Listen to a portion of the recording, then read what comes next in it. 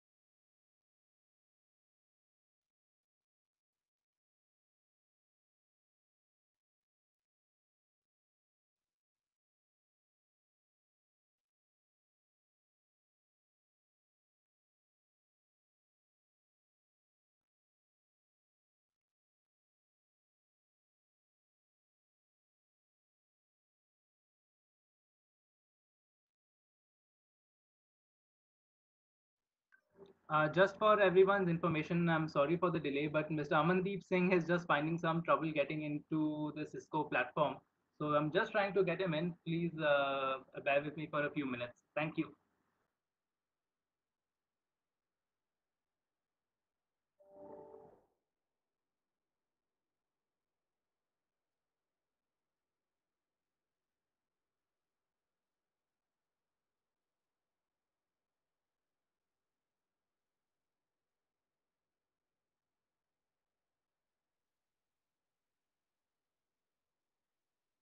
Yeah, Mr. Mahesh Kale, can you hear me?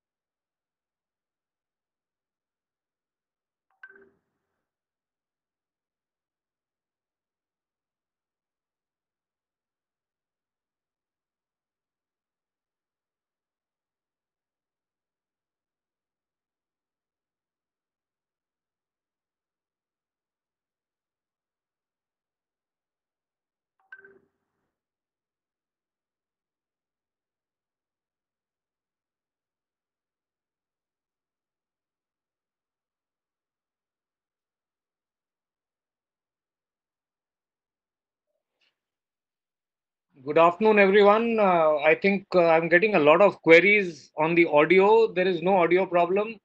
The audio is on, only that everyone is muted, waiting for the chairman of our Exports and International Committee to come online. Rest, all the panelists are already there, and I welcome everyone on behalf of SIDM. If you can hear me, Mr. Rodrigo.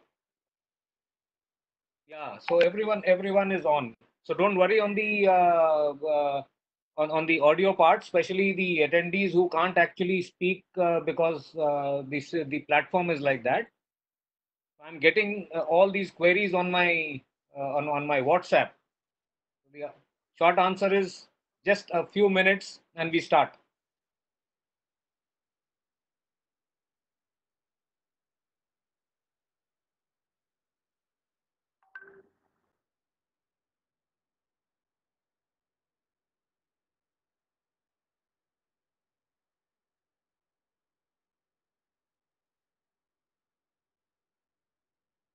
Yeah, Chairman, I'm just yeah, I'm Pushpender from the IT team is also on the call.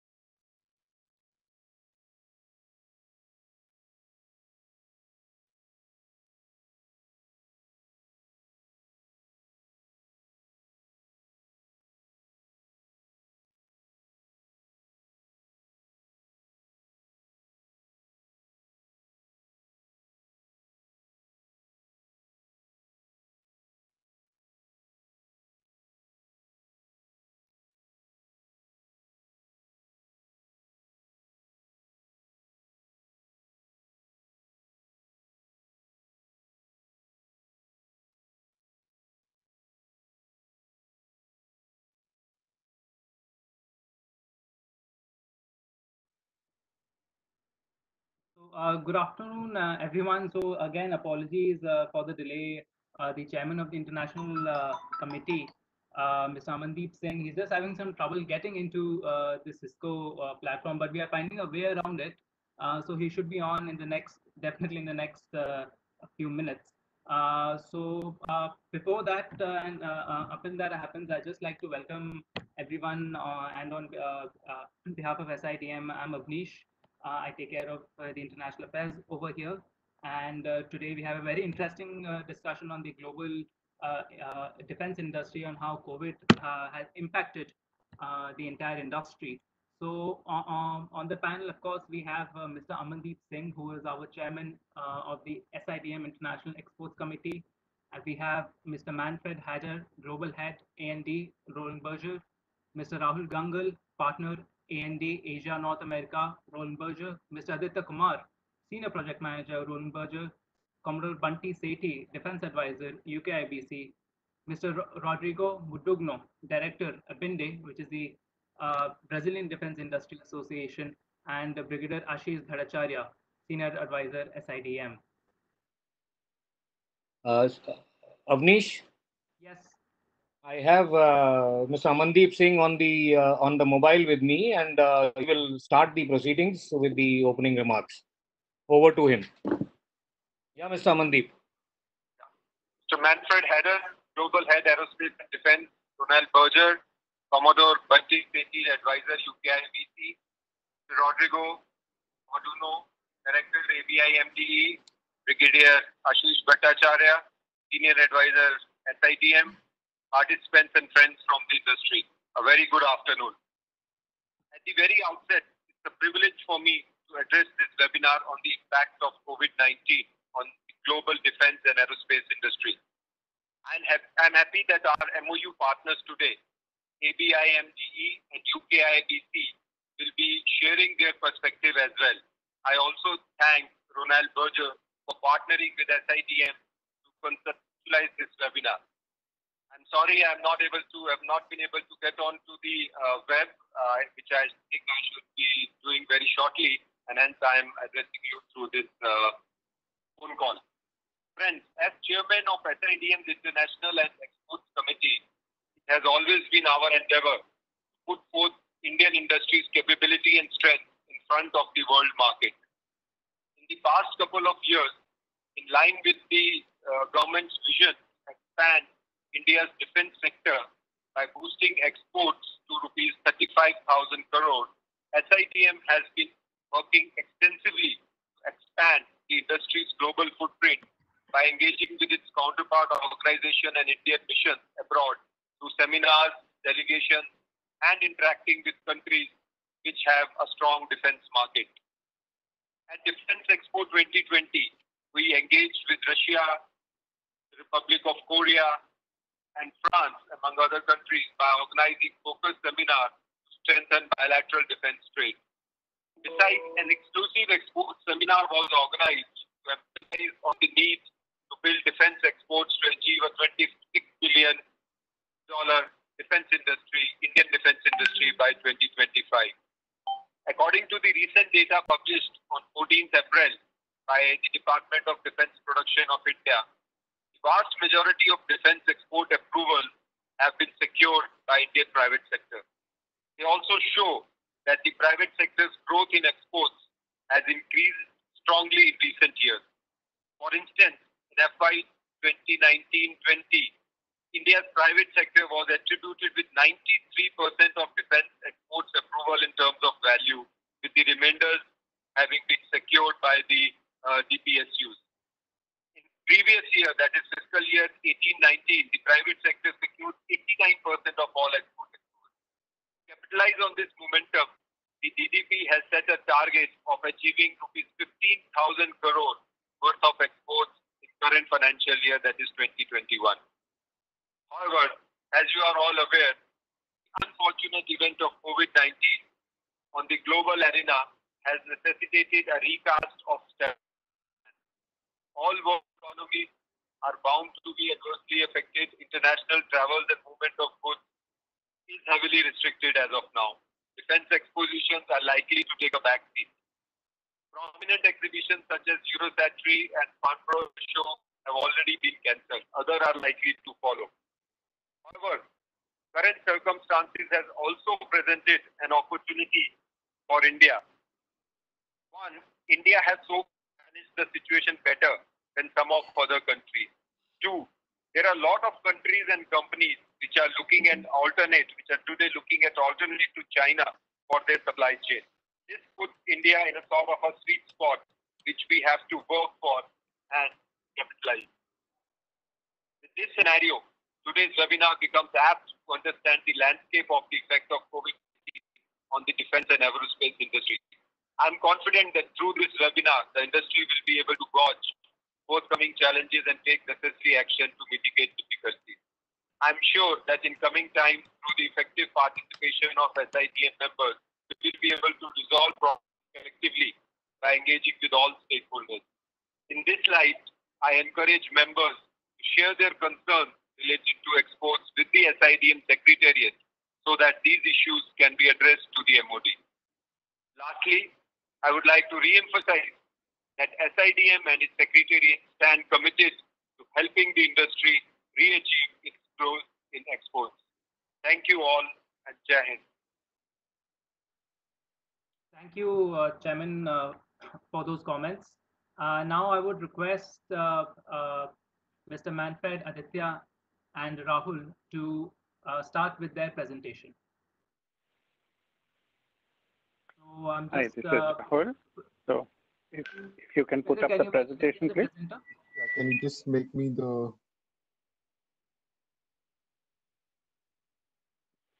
Abnish, I'm just waiting for you to give me permission to upload. You are the, just a second.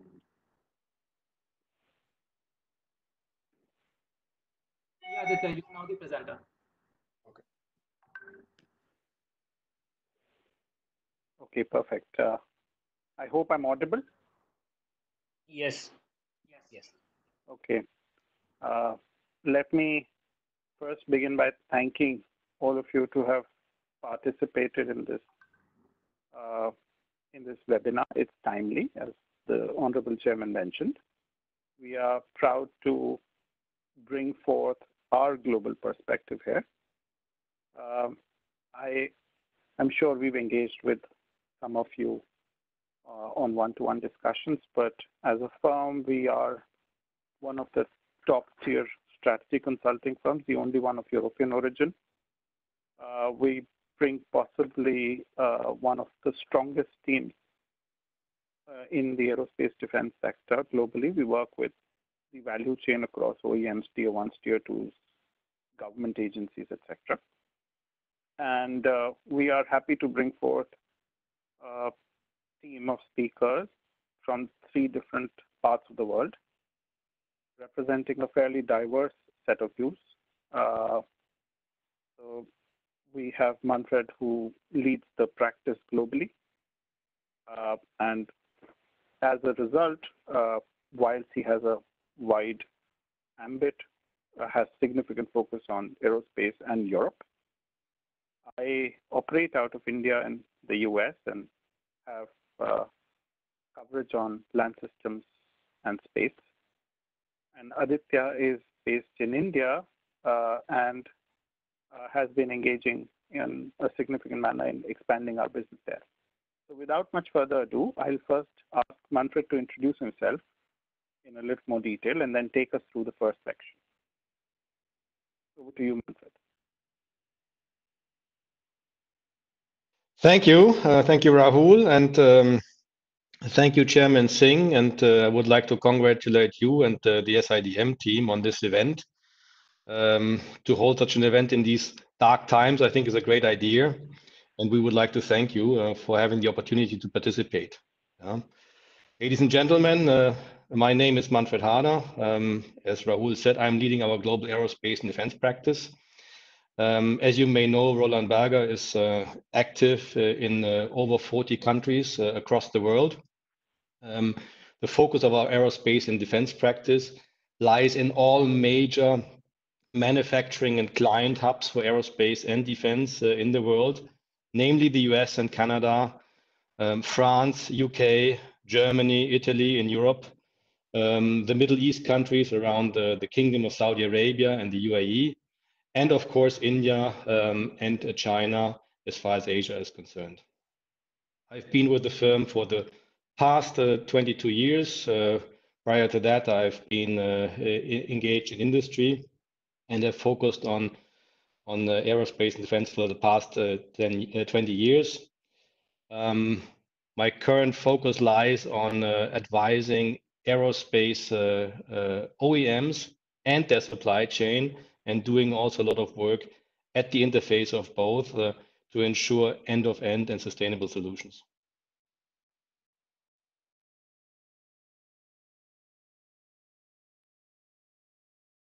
Aditya?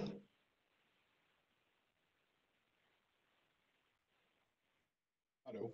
Hi. Yes, So, you did. yeah, you can hear me? Yes. Hi, everybody. My name is Aditya Kumar. I work with Roland Berger now for the last couple of years. I've myself spent time in the Indian industry, having worked in the private sector, and then gone ahead and worked with the aerospace and defense OEMs globally. So I come with a large amount of industry experience in the aerospace and defense sector. And I'm here to try and we are now trying to expand our knowledge base in the Indian market specifically and expand our presence in the market. I'll let Manfred now take over and take us through the first initial part of the presentation.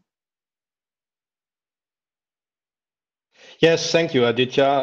Let us begin our discussion today with an overview of where civil aircraft or commercial aerospace is currently. Yeah. Although we want to focus our discussion on defense-related matter afterwards, we believe it's opportune and important to have a look at what's going on in this important segment of our market, of our industry. What you see here on this first slide is basically the mechanics on how aerospace industry, and I'm talking about civil aerospace industry here, is really impacted by the COVID crisis. It all really starts by, I would say, the daily bulletins that all of you receive on the virus progression. And it seems like every day some new news is coming in. It's not really clear where this whole thing is leading to. So there's an extreme volatility or uncertainty, I would say, at this end. The actual, I would say, virus progression does then have implications on any kind of actions done to contain spread of virus. Most of all, of course, government restrictions. I believe all of us, we are still in some kind of lockdown situation. Travel is almost not possible currently. And the good news, at least, is that we can have these kind of interactions like today. But other than that, of course, the outlook is very bleak. We will see in a minute that this has produced an almost complete stop to air traffic across the world, with some exceptions. And this has also led to an unprecedented situation of aircraft fleet being grounded, being taken off the market. And we have a very stressful situation around the globe currently for airlines fighting for their survival. And obviously that impact has already hit the aerospace industry, because basically all clients are in a distressed situation. Although this is an industry which has enjoyed, or which enjoys, outstanding order books. There's no industry which has up to 10 years of order book standing. We all of a sudden find that these order books may not be worth anything. Because although there's contracts, there's maybe clients on the other side which are neither able nor willing to receive any of those aircraft. We see an early effect in the MRO business, which has come already to a complete halt, or almost complete halt. So the effect is starting to be dramatic. We believe it's important to highlight this, because while this may not have a direct impact on the defense industry, there's a lot of indirect impacts that will be seen, starting from a supply chain, which very often is overarching between civil and military aircraft, and finishing by governments, which are certainly, I would say, a secure spender for military goods. But at this stage, we do not know yet what other efforts governments will have to go through to save the crisis situation coming out of COVID, and how this may impact in the short term, in the midterm, in the long term, also defense spending, which probably will be quite different country by country. But let's have a look at aerospace first, and let's move to the next slide.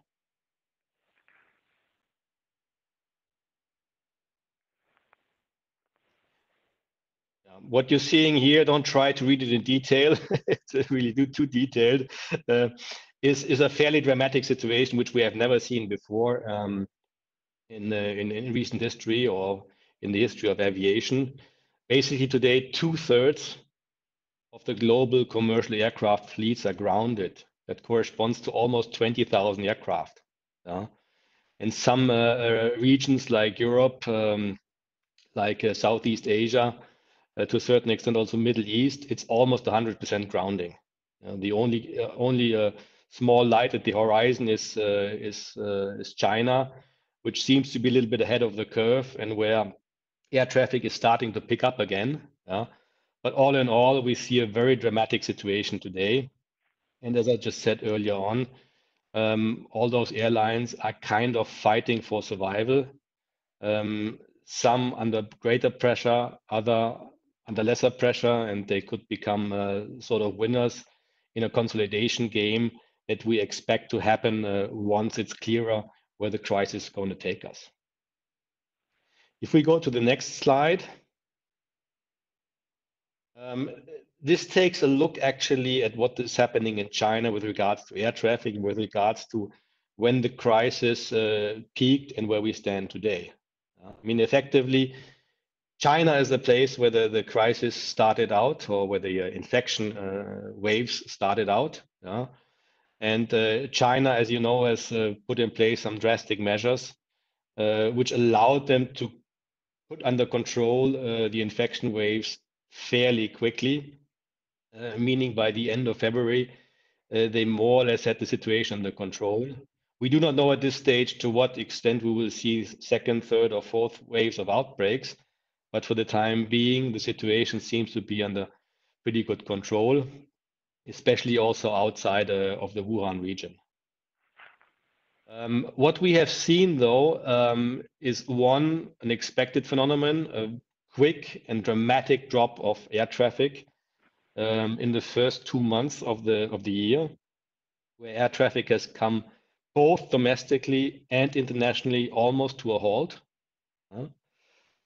But we only have seen, I would say, a timid recovery since. I mean, these figures you see here, about 2 weeks old, there has been slight improvement since, but currently we run at around 30 to 40% of normal level of air traffic inside of China and virtually zero outside of China, or almost close to zero. And what we're seeing is that it doesn't look like a quick recovery back to the old normal level, because there's still a lot of, I would say, reticence about going onto the plane, a lot of discouragement also by the government to have people go onto the plane. And the reason I'm showing this slide is, since China is ahead of the curve, it's kind of an early indicator of what will happen everywhere else. I mean, everywhere else, we are still at the bottom of the curve. And we have summer periods coming up, especially in Europe and in America, which is normally a high season for travel. But I think we can caution ourselves that this may not pick up this quickly again before it's not clear how the virus can be put under control in a sustainable manner. And as we all know, there is not a clear cure for the virus today. And we're discovering day by day that it may take longer than we originally expected for the virus to be under control. And that means that air traffic, which is, I would say, one of the areas most affected by the virus, will be, of course, will stay, of course, affected. I did lose the presentation on my screen now. Maybe we can go to the next slide. I don't know if everybody sees the next slide. I do not see it currently. I think we've Nope. lost Aditya. We are not Okay. able to see the slide. Okay. Rahul, can you jump in? I will try to put the presentation up. Okay. Waiting for this slide. I mean, the real question, of course, is, and that is what you will see on the next slide, is how long is this crisis going to last for? And will we return to some kind of normal? And when will we return to some kind of normal? And the experience from previous crises, this is, of course, not the first crisis, used to tell us two things. One, yes, after each crisis in the past, we managed to get back on track, meaning back to the old level of traffic and back to the old level of growth rate. And that took anywhere between 6 and 12 months. Now, that was a lesson learned from the previous crisis. I still don't see it, Rahul. It was on shortly. There is a challenge with the WebEx, so it keeps on disconnecting, but just give us a minute. We're trying to put stuff. Okay, now let me just continue, and we'll show you the slide afterwards. So we have analyzed the previous crisis to get some, I would say, lessons learned for COVID, but we find it extremely difficult to align on the previous patterns. Why?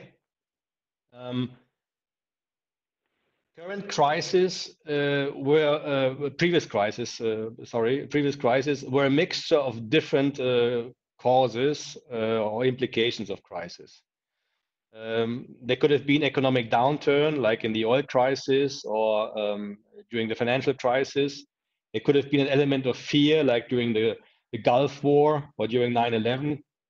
There could have been health risks as triggers, like during the SARS or the MERS crisis. Or there could just have been travel restrictions imposed, also like during the previous SARS crisis. But none of those crises in the past had actually all of those elements. This makes it extremely difficult to extrapolate from what we have seen in the past into the future. And we believe actually that this is not possible and that we need to find our own ways to get our arms around how to predict what could come out of this crisis. To this end, we have developed our own scenarios. And I can say from the start, we don't have the crystal ball. We just have tried to get our arms around how this could look like.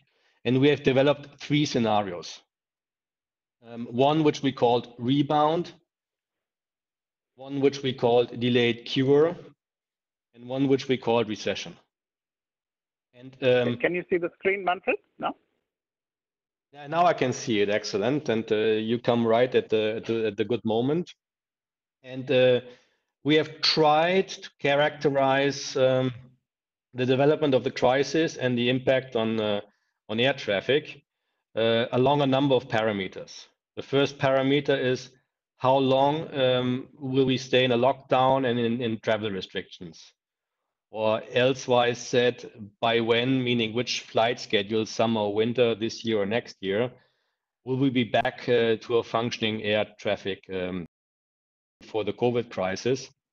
So that means, yes, the industry is going to contract, but not by 30 to 50%, but probably by something between 15 and 30%. Which is in line with what Airbus has announced already in terms of at least temporary reduction of rates, and which is a good indicator of where the industry may settle on the longer term. If we now go to the next slide, and I think here we start to make the connection also now to the defense industry. We believe that this will have a major impact on the industrial landscape. Because effectively, what is going to happen in civil aerospace? We are losing scale in industry, a contraction of 15 to 30%. Yeah. Don't expect airlines to have more money than before. So we certainly will not see price increases for aircraft. That means that basically industrial players will have to compensate the scale they have been losing due to the contraction of the industry by other ways of increasing efficiency.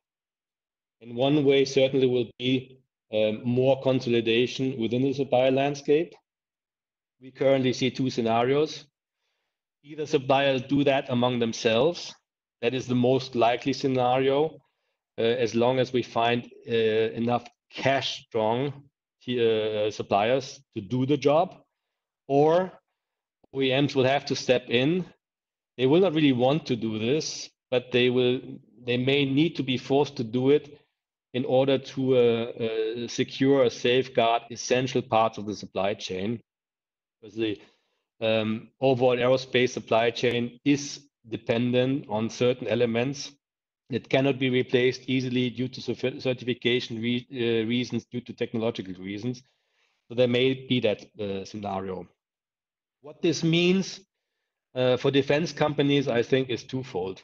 Number one, since many of the suppliers are being shared, at least in your aeronautical supply chain between civil and military applications, you can, of course, very quickly become affected by suppliers who have a big share of civil aircraft business in their portfolio and who will be struggling for survival. Yeah, that means there could be disruptions of your own supply chain, which you will need to manage. On the other hand, there may be an opportunity for defense companies actually taking part in this consolidation game, and stepping in some of those suppliers and maybe consolidating either your own value chain positioning or your own segment. I would now want to hand over to Rahul to give you more insights and a deeper dive into what this means for defense. Thank you, Manfred. Can you guys hear me, please? Am I audible? Yeah, we can hear you, Rahul. Okay, perfect. So essentially, we look at the business and say there are suppliers which have focus on civil aerospace and focus on aftermarket, and some also have focus on defense. And if we plot the global grid into essentially a 2x2 matrix, we come across a situation where we're seeing maximum pressure to be on suppliers in the upper right-hand corner. So suppliers that have a high degree of focus on civil aerospace, a high degree of focus on aftermarket, they would face the maximum pressure on their business. These would be followed by suppliers in the lower right-hand corner. They would be the second set of players who would have challenges, followed by the upper left corner and then the lower left corner. So if you look at how the stress will get transmitted in the system through value chains, this is what it would reflect in. And this is important for a defense industry that's building itself not only for local manufacture and supply, but also for exports. If we move forward by one slide, and we start looking at defense in its more conventional sense now, we essentially see 6 different trends playing out. The first trend is delay in spends. This may, and the word delay is a wider word being used here. These could mean slippages. These can mean contractions. These can also mean a switch from new capital equipment into life extension of capital equipment. And that's a discussion that we're starting to have with some of the global defense OEMs which are operating. The second is, as was evident in some of the earlier discussions, there is a supply chain overlap that defense as a sector has with aerospace for civil and military aerospace part. It has with automotive on the land systems part, and it has with project engineering on the naval manufacturing part. Now, all these three elements of overlap, whether it's civil aerospace, whether it's automotive, or whether it's project engineering, they are all significantly impacted by COVID. So there would be a supply chain impact that defense as a sector is expected to see. There is a disruption in the export models that will happen, and this is true for OEMs operating out into emerging markets, but also, let's be fair, for Indian companies that are now positioning themselves as OEMs, emerging markets are the target export destination. So there would be a need to redo those models as well. Lower availability of people, of workforce, will disrupt manufacturing processes per se. One interesting trend, which might actually be positive, is over time we've seen technology pressures really crippling the defense industry. So if you take, for example, a land systems platform and break it down into three broad categories: mobility, firepower, and mission systems. We have found that in the category of mission systems, which was for a higher value land systems platform, an armored personnel carrier or something like that, which used to range between 10 to 12% of the value of the platform in late 70s, early 80s, is now A. Mission systems is upwards of 40-45% of the value of the platform. But most importantly, what's happening there is technology cycles are today shorter than procurement cycles by a factor of 2. So while the procurement cycle is taking 8 to 10 years, technology is changing 2 times in that period. And as a result, QRs are not stable across defense platforms. And this is not just an India-specific problem, it's happening all over the world. But what COVID will do is, or what we expect it to do is, people will be forced to stay on the same level of technology for a little while longer. So for defense companies, it gives them some sort of a breather on the technology space. Last of all, we are seeing realignment of government spends. I think there's already, there would be a push to allocate spends a little bit differently in the category. But let's look at some of these trends in a little more deeper perspective. Most countries we are seeing on this chart are already seeing defense spend contraction. Their contraction is not only a function of their own COVID impact, but also a function of the overall economic situation that they find themselves in. So Saudi Arabia, for example, with the massive oil crisis that's also concurrently happening in terms of the pricing, is seeing significantly erosion on defense spends. It's much less for some other countries. Some of them are in a far worse off situation. In our business, specifically for India, we've also realized one thing, that spends as a number can be quite misleading because the government may not spend the money. It may allocate the money in the budget, but it may essentially return the budget at the end of the year. So the number will sit, but the number may not translate into orders placed on the industry. And that's an added complexity that needs to be factored in when you're dealing with this. Overall, we are seeing this to result in order book slippage of anywhere between 1 year to 2 years, 14 to 22 months. Again, the situation can be quite drastic on some programs, could be higher than 22 months, and on some other programs, it could be less. This trend has also been validated on categories like land systems, which have very, very strong correlation defense business. Now, when it comes to exports, and this is important because we also have OEMs on the call for whom India is still a campaign-led market or with some deeper engagement on manufacture.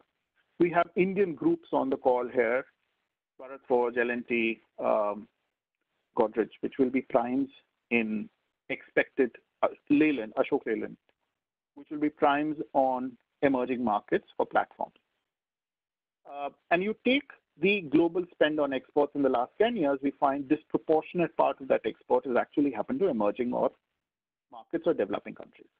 This is true for everybody. Now, in these markets, one, price considerations are important, and that's why that used to give heart to some of the manufacturing which was happening out of India to say we would be well positioned in these markets. But these markets are also markets where there is a significant impact on jobs.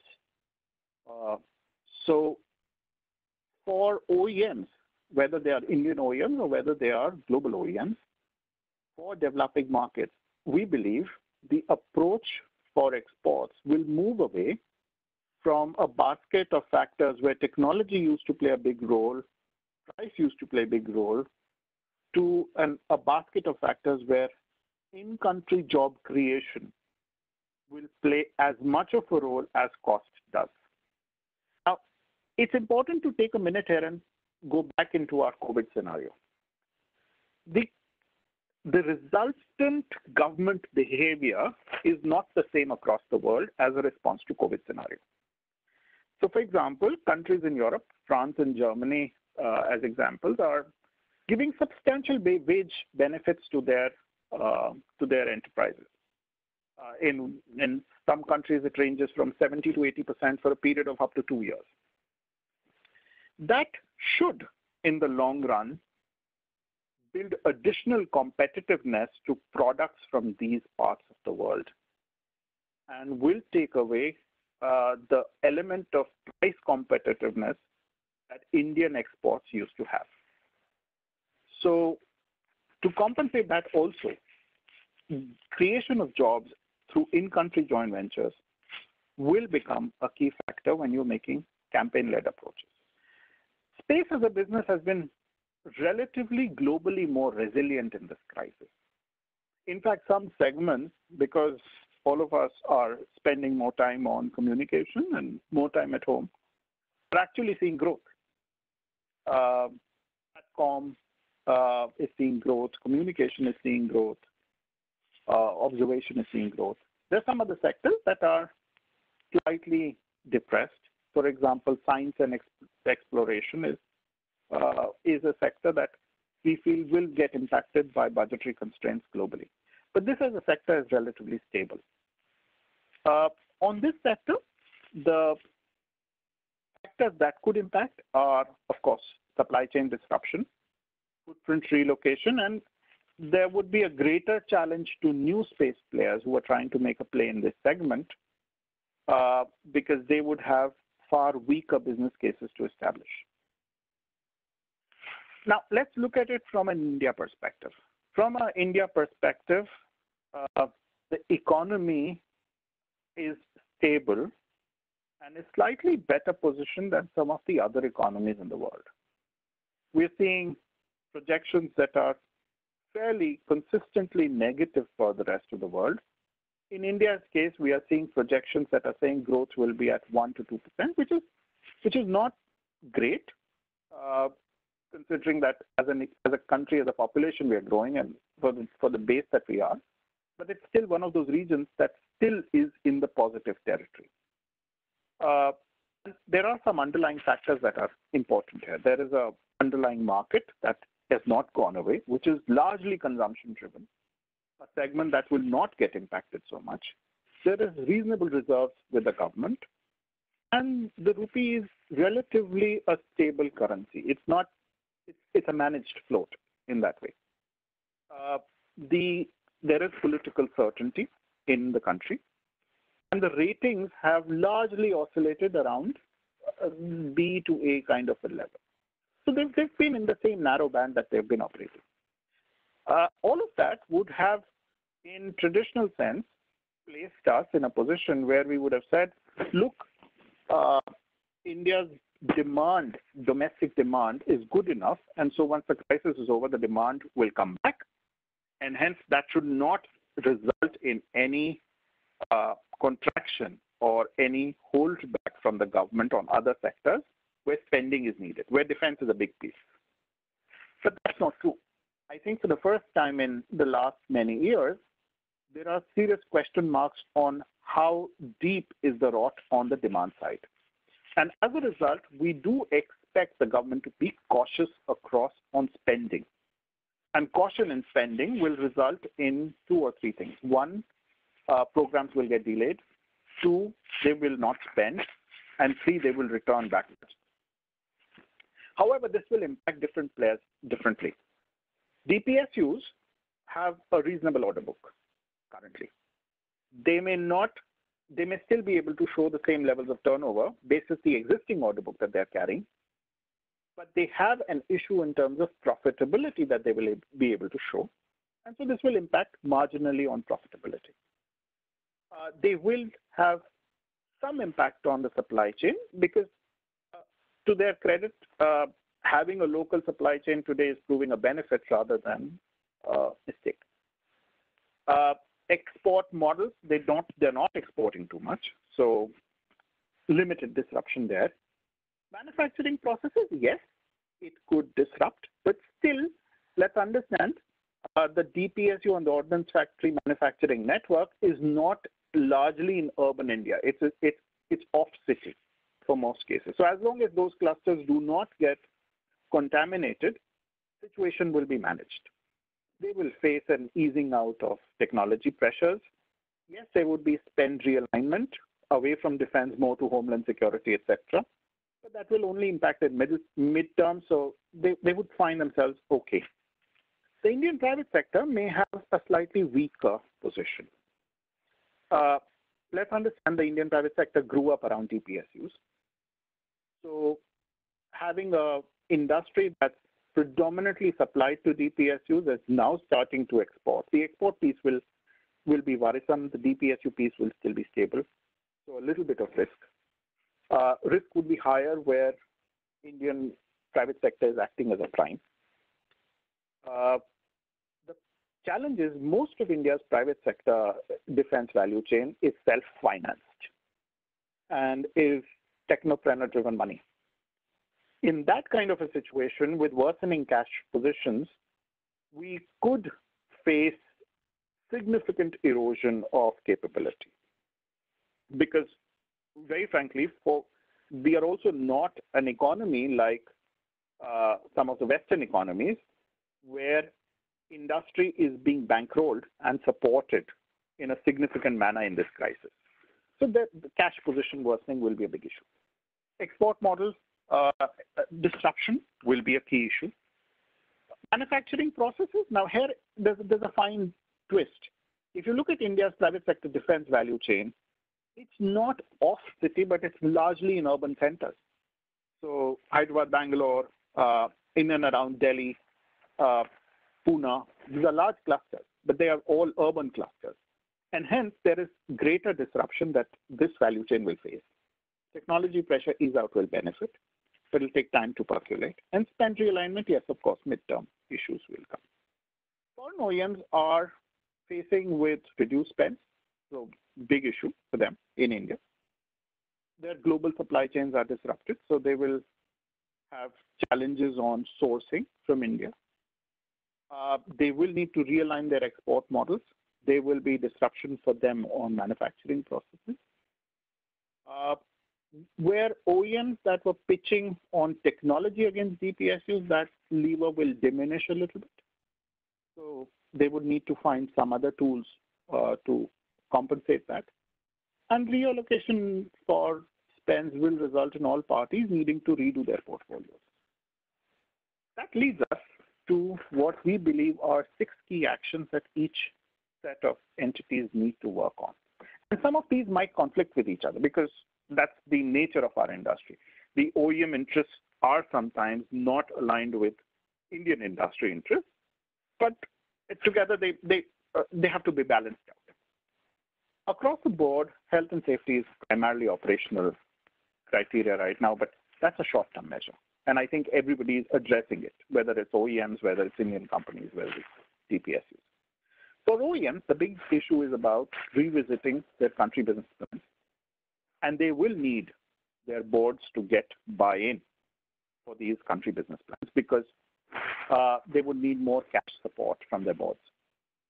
They will need to revisit campaign approaches, to refocus on the local job creation part.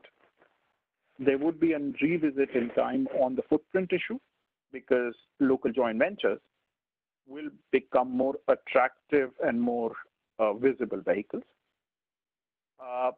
Local sourcing will need to be revisited, because you do not have, as Manfred explained, for civil aerospace, enough demand for your products from the global supply chain.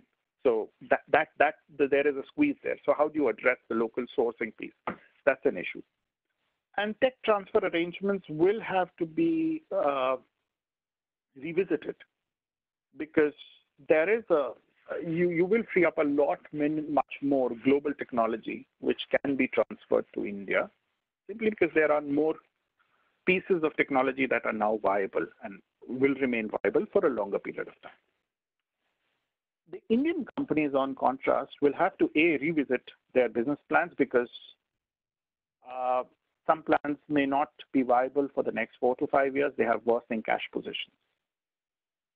For them, strengthening OEM relationship becomes even more important right now in the current context, because they need to ensure that the business survives.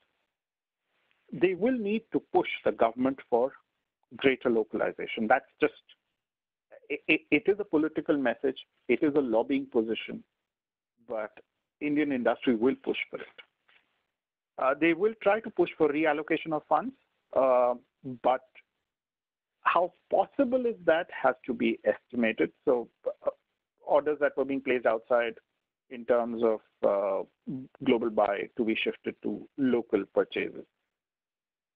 And somehow or the other, well, this is still not a topic that has been brought in, the Indian industries will need to push for government wage subsidy support. Because look, if let's assume COVID was not happening and the Western economies decided to support their defense manufacturing industry with 60, 70, 80% wage support, that would have amounted to a WTO violation, and there would have been a case filed against it. Today, nobody will file a case because that's expected for economies to do that, and better placed economies with slightly more advanced infrastructures will support more their industries than emerging economies like India. That changes the competitiveness dynamic. That changes the way products are priced. That changes the cost base of products. And hence, for equitable parity, Indian industry will need to seek significant wage subsidy support from their government. I don't think we should spend too much time on DPSUs and what they would do. But these were some of the initial thoughts that are starting to fructify as we go through this COVID impact. We remain available for any support. So Manfred, myself, Aditya, the entire aerospace defense team of Roland Berger, comprising of over 100 professionals in a network of 2,500 people across the world, working with some of the best in the world, are happy to assist you in trying to find answers or trying to find solutions in this time of crisis, as always. So thank you so much for the opportunity. Over to the organizers at SIDM.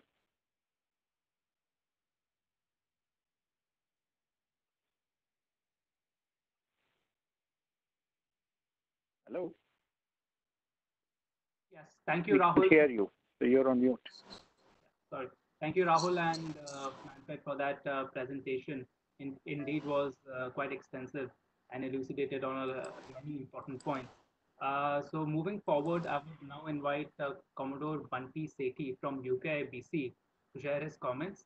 Commodore Sethi, you are just being unmuted and you can go ahead. Can you hear me? Yes, you're audible. Okay. Thank you, sir, for this opportunity to speak. Good evening, gentlemen. A lot has already been said, so I'll just try and keep my remarks as brief as possible. You will all agree that India is managing COVID-19 quite effectively and expected to be one of the few economies to emerge positively from the pandemic. It is forecasted that in the next decade, it will be one of the top 5 global economies and is well positioned to assume a greater leadership role in Southeast Asia. To present a sector-agnostic adverse effect of COVID-19 crisis, results of a survey for which 400 CEOs were polled showed that 32% businesses have had high impact due to COVID-19, 21% have had medium, and the rest have had low impact or no impact at all. Cash flow for 84% businesses has reduced, 10% has increased, and 6% saw no effect at all. The biggest challenges all industry sectors are facing are related to mitigating costs, weak demand due to decline in economic activity, and supply chain management. As far as the defense industry is concerned, there are 4 key responses that we got from most industries. Firstly, there is significant insecurity in the industry as budget priority, policies, and strategy focus is changing and will continue to change for at least the next 2 years. And possibly many ongoing capital acquisition plans may get deferred indefinitely. Secondly, India has been under lockdown for March 25th and will remain so till March 3rd. But since 21st April, some areas which have not been badly hit by the pandemic have been granted permission to open up. Therefore, it is anticipated that by July, August, production and utilization levels will reach 70%. And it is only after September that it is expected that there will be a 90 to 100% utilization rate, subject, of course, to the growth of COVID cases. Thirdly, a big challenge for MSMEs will be managing supply chains. And lastly, it is expected that complete revival of MSMEs will require at least 6 to 12 months. To sum up, as far as the defense industry is concerned, the unique nature of defense industry, with government being the buyer, will play out as government policies, outlook, and on-ground situation develops region by region. Factors like existing financial reserves of a nation, the government's focus on social and health sector, and near-closing defense deals of critical nature will all play together to define the defense industry going forward. That's all from my side. Thank you, sir. Thank you, Commodore Bunty, for your comments. May I now request Rodrigo from the Brazilian Defense Industry Association to share his remarks, please. Hello. Good afternoon for you all. I think, as mentioned by Commodore, most of the thing has been very well covered by our colleagues from Roland Berger. So it's even difficult to comment more on the current situation and the market itself. So here I just would like to put a few insights in terms of what our association is doing here in Brazil that might be worth sharing. As you know, here in Brazil, we have a very heterogeneous defense industrial base. We're not a huge defense country. So that said, we have small companies and also big players. So in this, what we are doing here, and might be a good insight to be disseminated between all of you, is we are using the big players to share their knowledge with local companies, sharing their practice like HSE governance rules and procedures that for small companies a few months ago was something considered excessive and not essential for their operation. So this is one thing that could be worth sharing. So the idea is that we keep the small companies running and we avoid the disruption of the global local supply chain. One thing that maybe it's also worth saying as well is that here more and more we are trying to coordinate the activity. So we have also created a working group within the association and the companies, which is fully in line with the Brazilian MOD and the National Health System, to try to use our industrial base, the defense industrial base, to facilitate collaboration between companies and meet the demands of the government.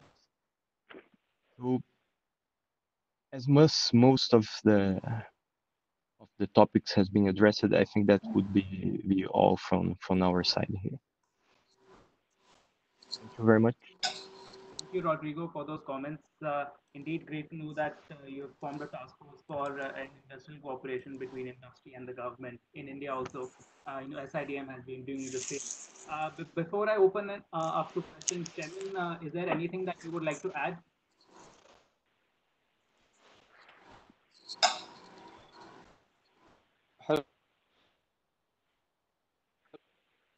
Yeah, you're unmuted now. Yes. So no, I think it's been covered very well by Roland Berger and UKIBC. So we can have the open session now, and if anything is there, we can take it on. Sure, Chairman. For quick question and answers, I would request all participants to click on the raise hand button, which is there. It is right next to your name on your attendee list. So click on that. We will get a notification over here, and I will unmute you so that you can ask your question. Initially, in the chat box, we had Commodore Mukesh Bhargava, who has already posted a question. So I would request Commodore Bhargava to ask his question, just unmuting him.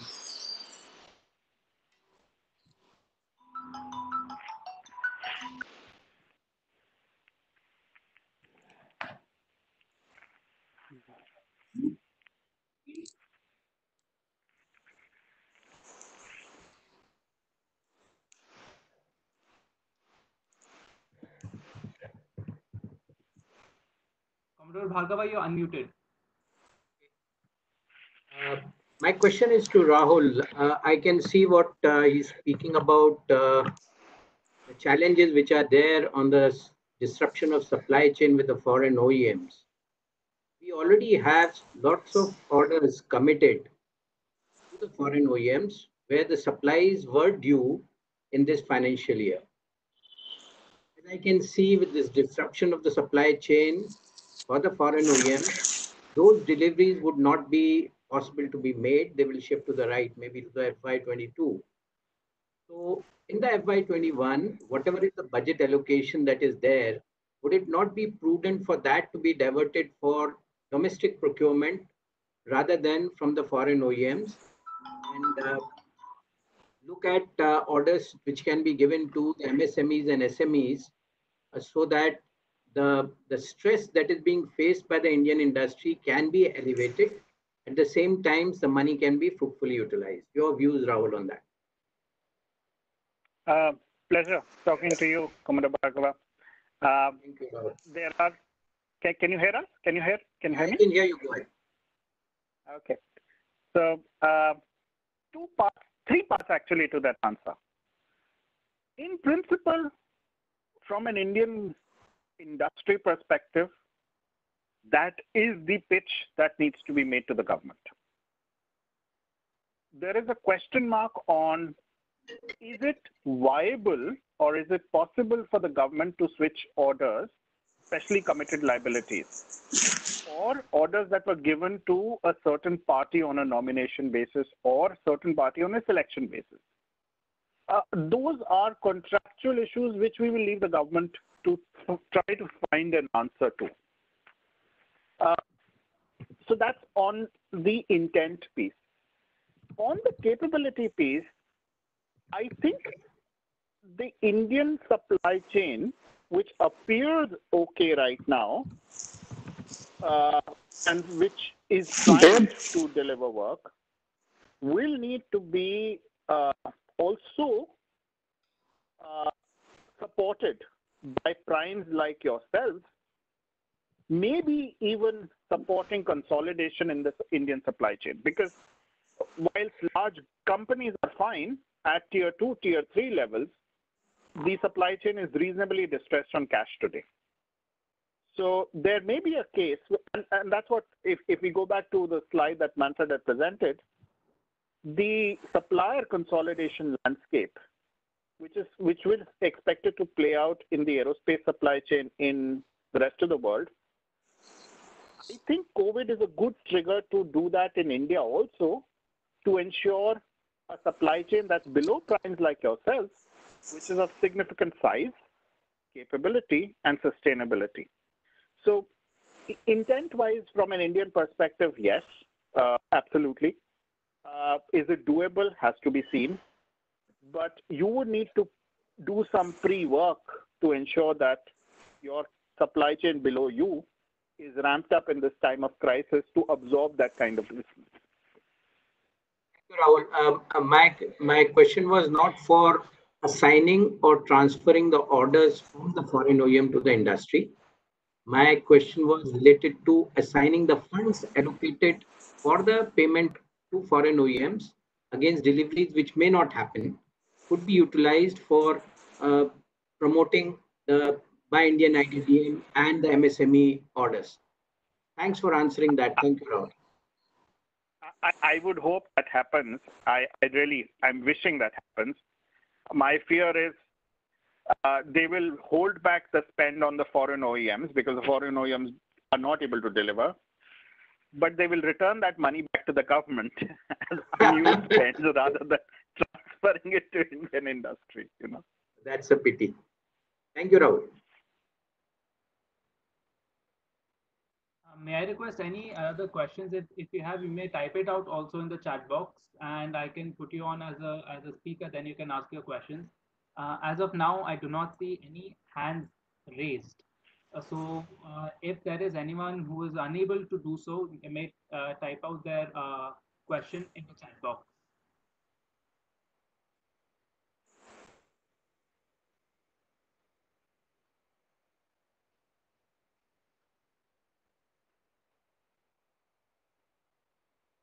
Either we were very convincing or we were horrible in our performance. Yeah. But our offer to support any of you remains. Please feel free to reach out to any of us. And whilst it's well established that consultants are considered the lowest form of life because we work only for commercial gain, but we'd be happy to engage in a dialogue with any of you on this topic and explore how we could work together. Yeah, just 1 minute, Mr. Rahul. We have Mr. Chanabas Sirkoli with his hands up. Yes. Down to that, Avnish. Yes, I'm unmuting. Mr. Chanabas. And we've got Kushal Dange, who's got a question. Yeah. Mr. Sirkoli, you're unmuted. Please go ahead. Yeah. Very good evening, and it was really great session, and the thing is, you quite summarized very well on the upcoming industries. My question is, to Manfred Heather, the two main scenarios. If I'm talking about the perspective of India, mainly aerostructures, engines support is more or from the India region, and how you will see the impact of this COVID-19 towards these scenarios, specifically towards the aerostructure side and engine side. Now the line was a little bit bad. I'm not quite sure if I captured completely. I understand what is the effect of COVID-19 specifically on segments like aerostructures and engine in India? Yes. Okay. I mean, aerostructures, you have to look at, I would say, the wider play on a global basis. And here we have a couple of facts that need to be taken as a basis. Number one, the industry is still fairly fragmented. The biggest player, which is Spirit Aerospace, holds maybe 6 or 7% of the world market. Yeah, and the top 20 hold maybe 80%. Plus a large number of smaller players, especially detailed parts area, which take the rest.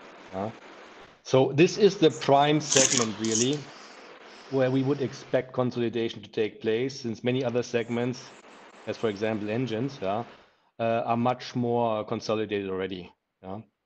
So here I would say it is an opportunity for Indian companies to look out what's happening in Europe, what's happening in North America, yeah, and it could be an opportunity also to climb up the value chain by making thoughtful investments, since we have companies will be in trouble and which may need to look for financial aid, financial support. Yeah, we've recently done, just to give you an example, we've recently done a study in the German market, trying to depict by when SME type players in the aeronautical industry will run out of cash. And despite government money measures like short time work, for example, this will be latest in October on average, if not additional help is coming in. So I think it's a good time to survey the market and see where there could be fitting partners for you, and to also assess what would be the right timing to do any kind of operation, any kind of action. Coming to the engine market, I mean, you cannot sort of look at the engine market without looking at the engine MRO market. And what we're seeing today is, as I said earlier on, we see 2/3 of the fleet grounded, potentially even more in the coming weeks, which of course is an immediate hit to engine MRO, and engine MRO is a key element of each engine's maker's business model. So this means while on average the whole industry is of course strongly fragilized by what we're seeing in the COVID-19 development, engine companies, due to their high MRO content or high MRO dependency in their business model, will be hit even worse. Which then of course means that if you are a supplier to one of the large engine OEMs or to their supply chain, expect to be in for a bumpy ride in terms of a client which very quickly needs to stop its own bleeding, which will then translate into a clear stoppage of orders towards you. Thank you.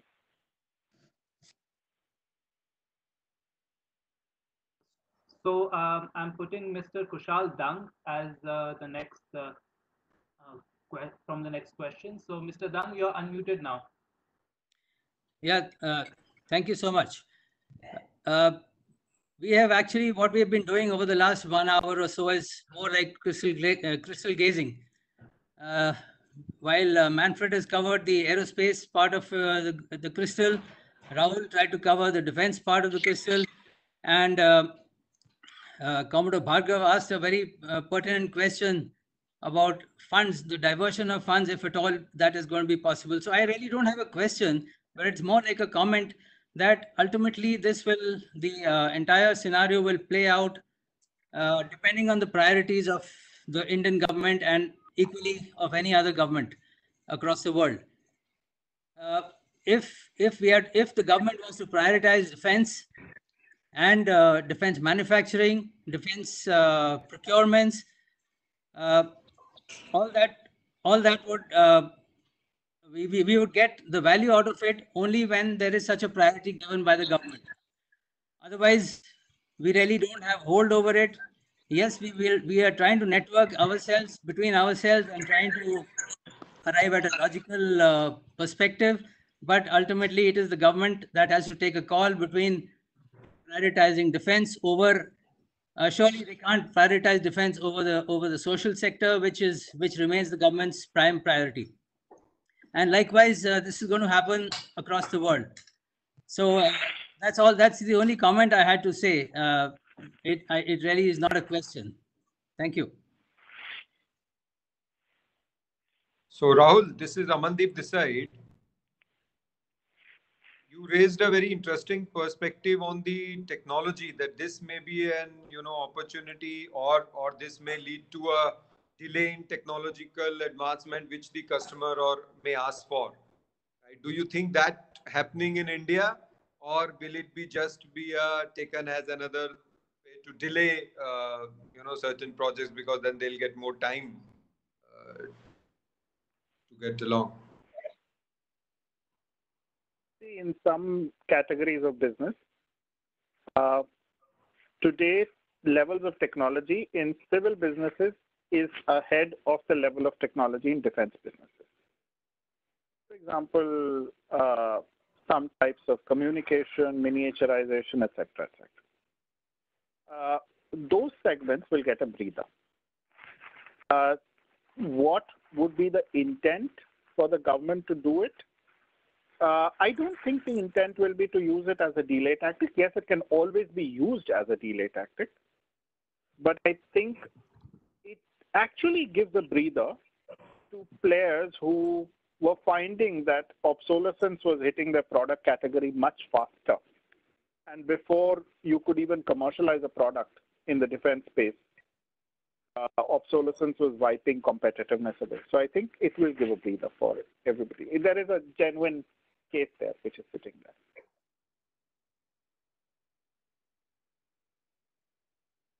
Yeah, thank you. I think Rahul, you also want to add over there about what we started talking about, how upgrades, and this is going to be something that we'll see far more, that how upgrades are going to be potentially playing a much larger role in the system than actually moving on to newer platforms. So if you want to just elaborate a bit on that. So our discussions with some OEMs on smaller systems, smaller platforms, is tending to show that there is a push also in some other economies of moving away from new capital purchase to life extension of existing equipment. So replacement demand is getting switched by life extension projects. It is something that we believe will also play up in India in some way. You may not want to replace your existing fleet with a new product, but go in for modernization. And I think that also, linking back to Commodore Bhargava's case and position, that also plays to the benefit of Indian industry, because those sorts of modernization projects are great for in work share to be given to Indian industry, two, for Indian industry to develop capability on a much wider array of platforms. It's already wide, but you can really start understanding and playing the role of local OEMs much better with viable business cases. The underlying principle here is the government has to support local defense industry with order book. Because if that does not happen, then all of our discussion is essentially a waste, because we are essentially in a case where there's only one buyer for this industry. Just to support your point, under the Make 2 category, the upgrades have been added. And that is amongst one of the top procurement categories and with a shorter time frame. So the point that I was making can probably be utilized to upgrade programs as well, as Aditya has rightly brought out. Thank you.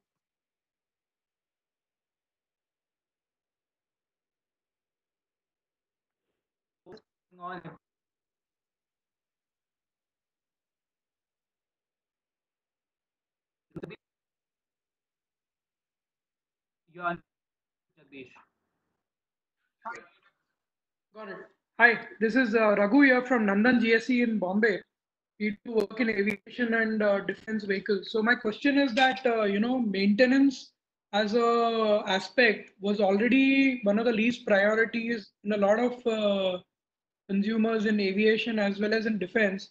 Do you think with the budget cuts or with the strains that are coming, that is going to be something that is going to be of concern? Because if they don't maintain things properly, the cause of accidents could be a lot more in the future. So is there something that can be put up into that? And number two is, of course, you talked about it briefly, but do you think that there could be an offshore manufacturing potential in India? And if that's the case, how do you recommend we go about it? Thanks. In the interest of time, Mr. Jagdish, I would, because these are questions that will require elaborate answers, I'm happy to have between Aditya, myself, we are happy to have a discussion with you on the the sidelines for this, because I think we're also running out of time on this conversation. Got it. I already sent both of you LinkedIn requests, so I'll catch up with you there. Perfect. Thanks. Looking forward. Yeah. Right. Next, we have Mr. Vineet Chaudhary. Mr. Chaudhary, I'm putting you on unmute. Thank you. Vineet Chaudhary, we are in the from TTGA Private Limited. We are in the aerospace, defense aerospace, and armored vehicles in the military and paramilitary forces. My question is to Rahul. First of all, the presentation that both of you, Mr. Manfred and you made was immaculate, giving the different possible scenarios in civil aviation. Of course, in each slide you've shown 3 scenarios, but in light of my question is that in light of the fact that 2 of the global airlines have filed bankruptcy already, I know 2, maybe in the world market there are more than that. In light of that, do you really feel that yes, we have this positive scenarios, even the first one, which is just 4%, then 23%, and then 48%, does the whole scenario look that by the time anything really starts to happen, we may have another 5, 7, 10 bankruptcies, and then we don't know what the industry is in for?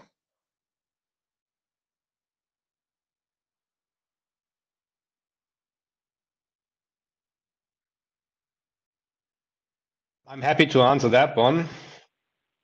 I mean, again, as I said earlier on, first of all, we're trying to get our arms around this almost from a mathematical point of view. And as you rightly indicate, those scenarios are already 4 weeks old, and we don't believe in the first one anymore either. Yeah, because I think time is told that the lockdowns and travel restrictions will take longer. And as we move along, we see that new evidence is coming up every day, which points towards longer travel restrictions, longer disturbance of air travel. So inevitably, there will be bankruptcies of airlines, although I would say the default scenario is that governments bail out their airlines. But we do believe there will be consolidation in the market. Consolidation in the market basically means that aircraft which belong to one airline which is bankrupt will move on to another airline. The essential question is what will be the new normal of air traffic in the future? That is indeed, as I explained earlier on, quite hard to tell today. Yeah? We currently believe it will be somewhere between scenario 2 and scenario 3 with the related impact on the manufacturing industry. But in all honesty, it's too early to really tell where we will end up. So at this stage, all of us can only think in scenarios. That's what the large OEMs are doing. That's what the supply chain is lining on. But honestly speaking, we all need to think and plan for the worst at this stage. As a follow-through question,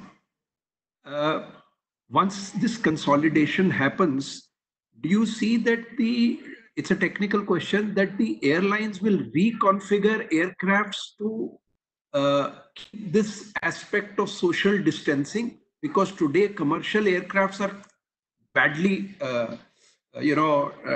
density of seats is very high and people are cramped between each other. There is hardly leg rooms in economy classes. So this social distancing will become a way of life, and maybe the same aircrafts actually will carry 50% or 40% of passengers as they do now. Yeah. This is of course a key question. Yeah. Personally, I don't believe that we will be able or will want to manage it at the aircraft side in the immediate or near-term future. Why?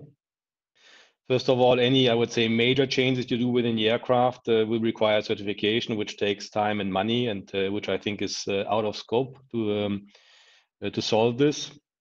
And secondly, if you introduce real social distancing, like for example, keeping the middle seat free, which even would not be a good solution, yeah, that means that you would have a much lower load factor, That would mean that aircraft or air ticket prices would have to go up consequentially, which would kill the industry on another front. Yeah. So we believe, although the industry is still struggling with coming out with I would say, a comprehensive measure package, which also is, I would standardized globally.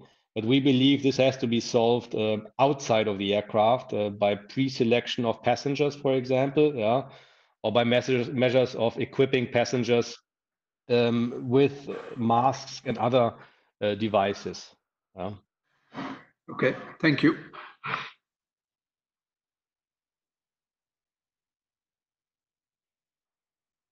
So due to the paucity of time, we'll just take two more questions.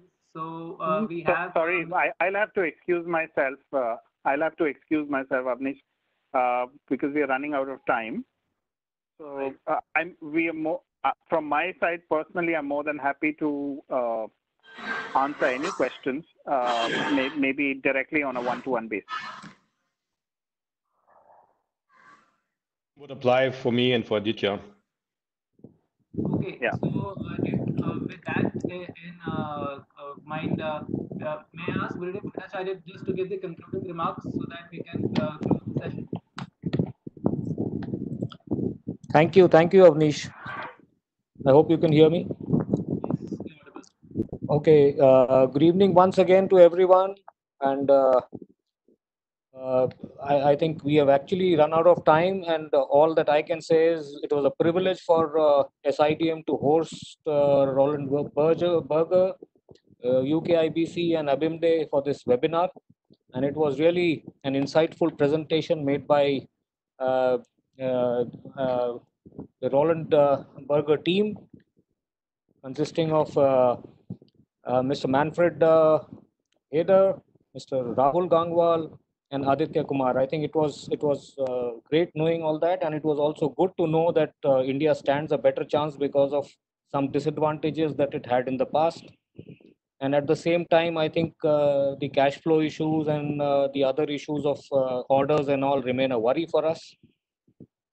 Revisiting of business plans, yes, most of us have.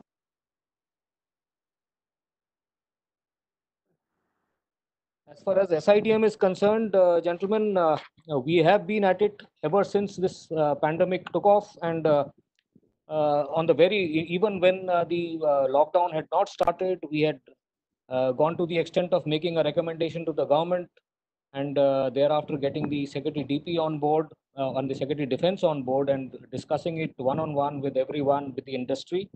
And immediately actions were taken to relax on many fronts, including orders, the RFP, the tenders delayed, the trials delayed. Everything was done at the while on the webinar we were talking, and later on we followed it up with a very detailed recommendation to the government, which they followed up to a large extent, and now we have gone to them back with an exit strategy for post-COVID economy of the country.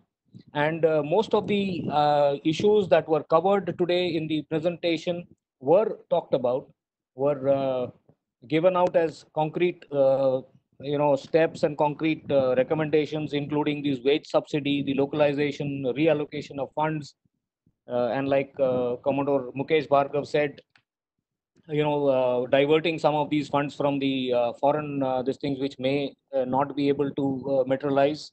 So all that has been done, and also we have gone to the extent of trying to use the idle capacity of the defense industry to produce items, healthcare items for the for fighting this COVID pandemic, and that has worked fantastically well. People with the defense industry getting into making of ventilators, of personal protective equipment, while their companies, while there was a lockdown on. And also to help, as you know, SIDM has got a major representation of the MSMEs, and for them, we have gone in for a consultative forum where we are helping them out with talking to them, and either collectively or individually for problems that they may be having. And very soon we are doing a MSME conclave where we are exposing all the MSMEs to all the customer base of the country, including the MOD, the service headquarters, the ordnance factories, DPSUs, the DRDO, everyone. So that's going to be a good event. And at the end, let me thank everyone. Let me thank all the panelists. Let me thank Mr. Manfred Harder, Mr. Rahul Gangwal, Aditya Kumar, Commodore Bunty Sethi, Mr. Rodrigo Modogno, and all the panelists and all the participants that were there. A special thank to the chairman of the SIDM International and Exports Committee, Mr. Amandeep Singh, for taking his time out and sitting through this entire presentation and making very valuable comments in the beginning and while answering the questions. Thank you very much. And we hope to keep this, this interaction with SIDM on in the days to come. Thank you very much. And good evening. And have a great day. Thank you, Bhattacharya. Thank you. Thank you, sir. Thank you, everyone. Thank you, everyone, for your time. Hopefully, you enjoyed it. Thank you so much. Bye-bye. Thanks, everyone. Thank you. Thank you. Bye-bye. Thank you very much.